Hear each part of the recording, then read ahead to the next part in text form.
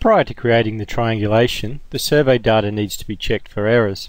The first check that we're going to do is for any large height errors, and this sometimes occurs when you import data from another package and where the null heights are given a height of 0. So we're going to start off by using plan view number 1, and we're going to turn on all of our models. We're going to use the option View, View Info to check all of our data. So we select the view, view number 1, and just to be sure, click on Calc Extents. You'll note that there is a minimum Z value of 0 and a maximum Z value of 78. If you see a minimum Z value of 0, you should be suspicious.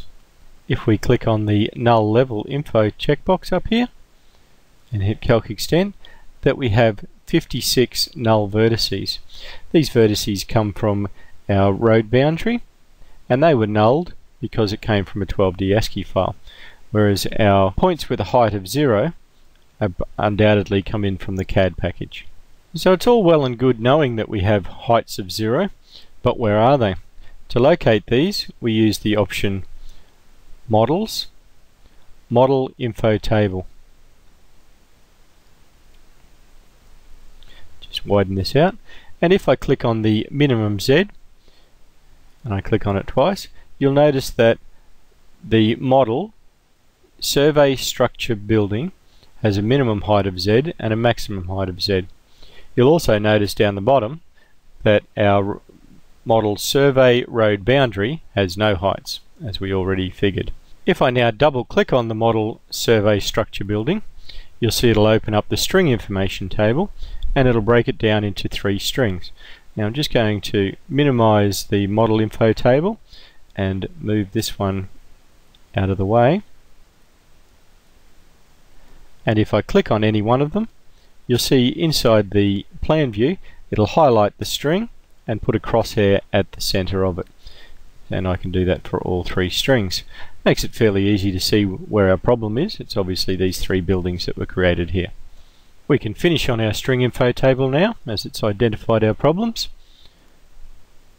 And we can also finish on our model information table. And we're going to use an option which will null out anything that has a height of 0. This is done under Utilities, H to Z, Null Heights, Height. The data we're going to null is anything in view number 1 that has a height of 0, and we're just going to replace that data, replace the existing data to give it a null height, and we can click on Null and Finish.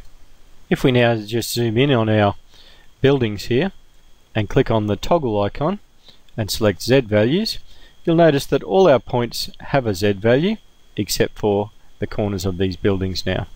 You may also note that our survey station has in brackets NT, which means it wouldn't be used in our triangulation, or it's non-tinnable. Back in the View Information panel, if I now hit Calc Extents, you'll note that the minimum Z value is now 51.837, and the number of null vertices has now increased to 68.